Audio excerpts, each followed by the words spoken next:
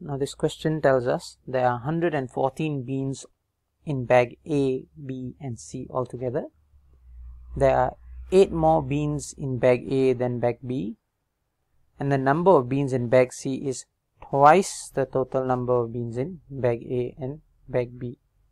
How many more beans are there in bag C than in bag B? Now there's a lot of information in this question, so let's start writing it down. So we know that the total is 114. We know we have a bag A, we have a bag B, and we have a bag C. Now they tell us that bag A has 8 more than bag B. So if I call bag B 1 unit, bag A becomes 1 unit plus 8. Now they tell us bag C has twice the total number that bag A and bag B have. So let's add up bag A and bag B first. So that will become 2 units plus 8.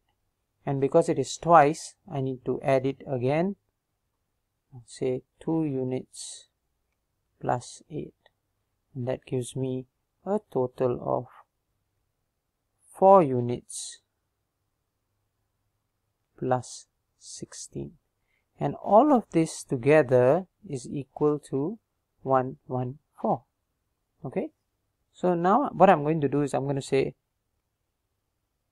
114 minus 16 minus 8 is equal to 90. Therefore 1, 2, 3, 4, 5, 6. 6 units is equal to 90. So 1 unit is equal to 15. We have this information. Now let's see what the question is asking us to find. They say how many more beans in bag C than in bag B.